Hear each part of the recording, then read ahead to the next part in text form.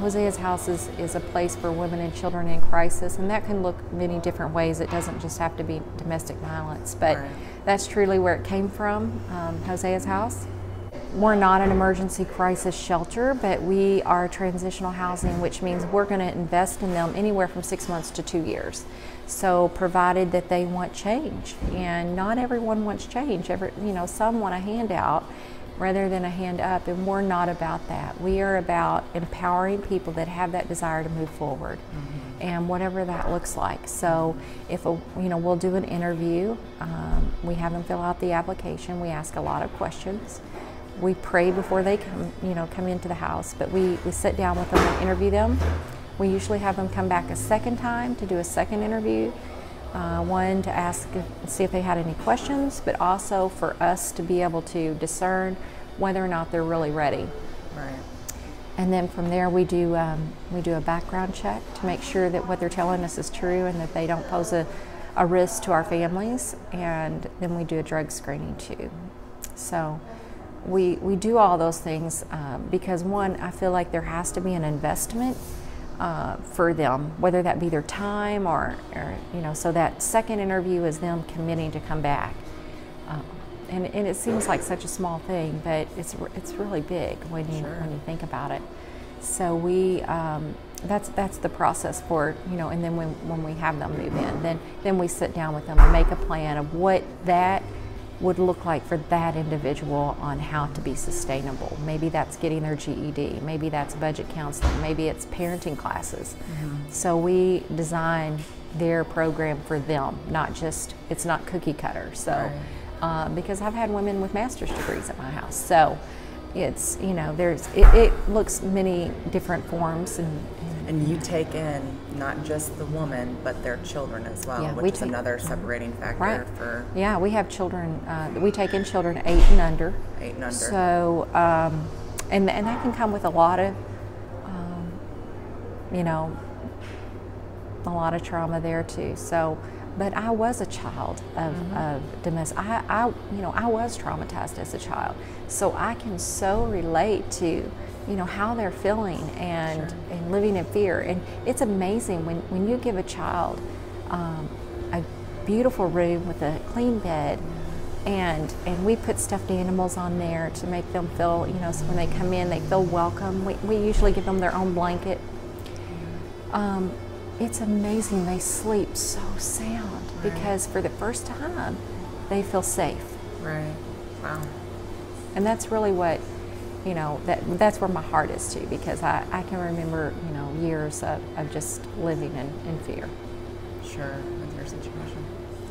So tell me, since it's been in existence since 2009, you guys have served over 50 families there? No, we've served probably close to 100 families 100 now. families now. And so that can look many different ways because Hosea's house just isn't about the residents in our home. We are about community involvement as well. So we work with the women in our community.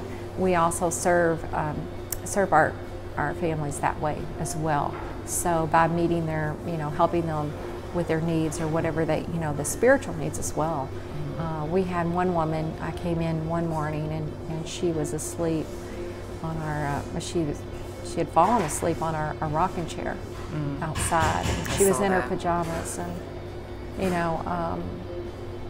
a little bag with her. And, but she knew that was a safe place. And so that's one of the things where I feel like, God has truly brought us here to be a light in a dark place.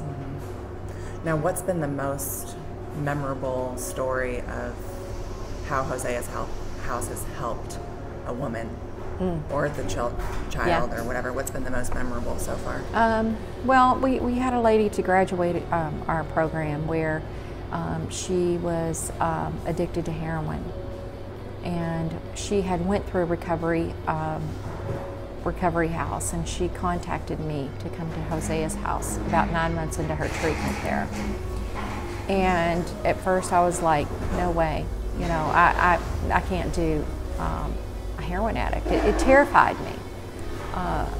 but God just would not allow me to let go of her. I mean, she was constantly in my mind, and He just spoke to my heart one day, and He said, "What if that was your child?" And boy, that got me. Like, I thought, God, what if that was my daughter? You know, she's trying. You know, she was trying to get her life together. So I went and met her that day, and I just knew that God had sent her to us. And she was probably one of the best residents I ever had. And she never a problem with the rules. But when she came to us, CPS had told us that they were terminating her rights as a parent. We refused to receive that. We just believed God that He would restore her. And they ended up calling back and saying that they were not going to terminate her rights. And just weeks before she graduated our program, she received her 2 teenage daughters back. And so she's left our house, and she's 18 months clean. She meets with us twice a month. Our ministry has helped her in the aspect where for the next year we'll help her with her rent, paying half of her rent, provided that she's doing the things to move forward, because we feel like that's where sometimes they fail when they get back out, and life happens, and it's overwhelming. So she meets with me twice a month. She drug tests. She works with a budget counselor, and she's required to attend church with her family. And they are doing extremely well. And this is the first year since the children were in foster care for 2 years that they spent Christmas together. And she knows that Hosea's house was a big part of helping her change her life. And so it's that keeps me going. It's those types of residents that that you see the fruit. Yeah, and even we were talking about some of the challenges with your ministry, and about how sometimes, even though they want the help, they don't continue through the program, and they slip out and they go back out to their old ways or their life as it was.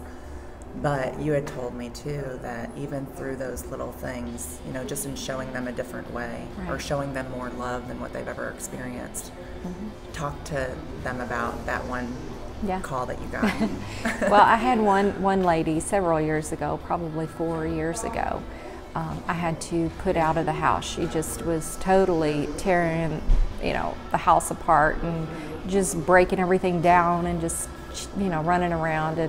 And I loved her. I truly loved her. And it was hard, but I knew that she wasn't ready and she needed to leave for the health of everyone else in the house. And so I set her out, and I can remember her walking down the street here and watching her carry her clothes and knowing she didn't have a place to go. And it was, I broke. I mean, I just thought, God, here we've invested all this time.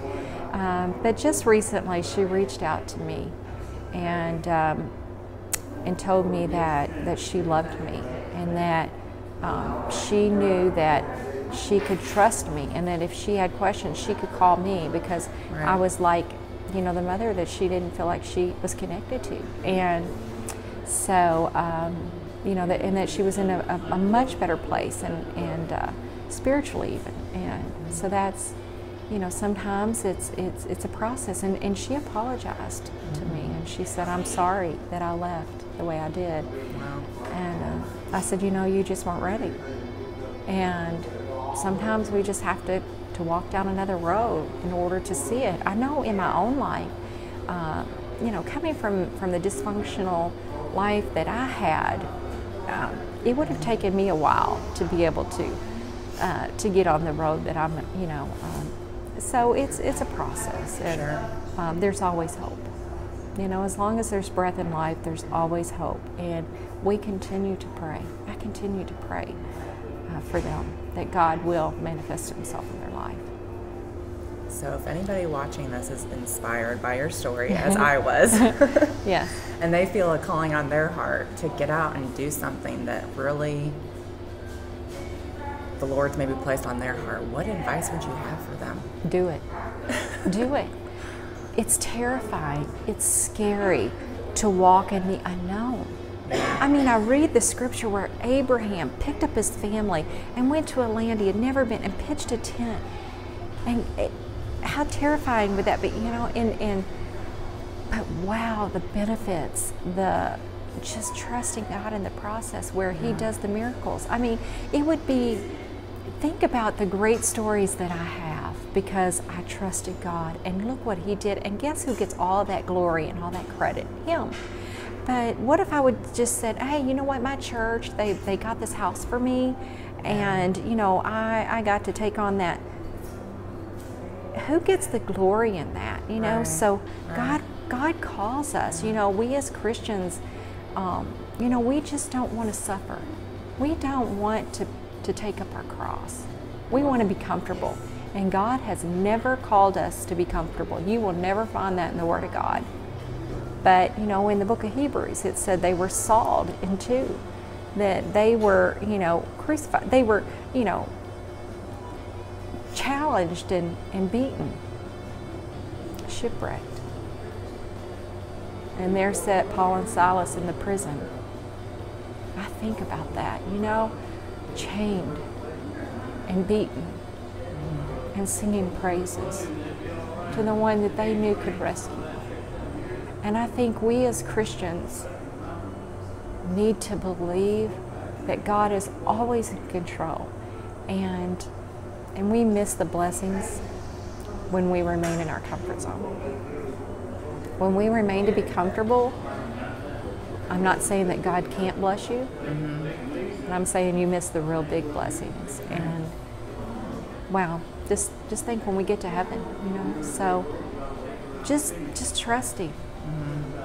And I just wanted to honor you because I just think of people like you. I mean, and hearing your story, I'm like, oh my gosh, you know, you were somebody that's totally just focused on the calling that God's placed on your heart. And I'm sure it was scary in the process, but you know what? You did it anyway. Right. You know? I was terrified. I was terrified to fail. I have a big fear of failure. That's one of my things that God works on me. And so I was terrified of failing, but I wasn't terrified of God failing. And if we can get that mindset that He can do anything but fail. And a businessman asked me at that dinner when I was fundraising, what if God doesn't give you all the money? And I said, well, it's His house. And the way I look at it, He has to pay His own bills. And he was like, well, you put me in my place. And that's exactly how God did it, because I didn't get all the money. He required another leap of faith. Amazing. So I am honoring you today. I hope it's like with my jewelry business. Okay, so my jewelry business, I'm like, it's great. I love designing jewelry, but I'm like, you know, God's placed on my heart to do something to honor women and curate a piece for these awesome women who just step out in faith and do things for helping others. And just to see the impact that you've made in this community.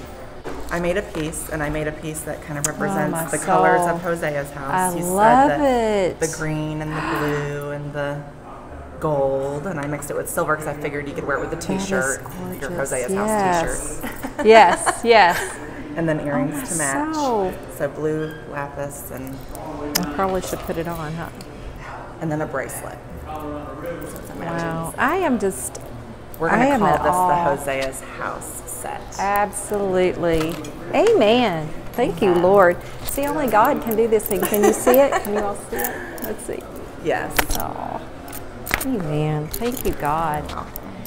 See, that's what He does. That's what He does. He does amazing, crazy stuff. And people ask me all the time, like, how did you do this? And I'm like, I'm not that good, trust me.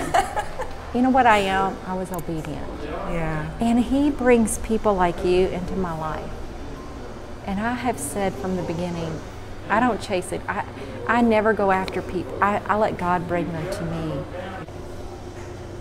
Where can people find out more about Hosea's house? If they wanted to learn more about how they can maybe get involved, where would they go? Yep, they can go to our website. It's Hosea's House, HOSEAS house.com. Okay. And we're also on Facebook. Okay. Yeah.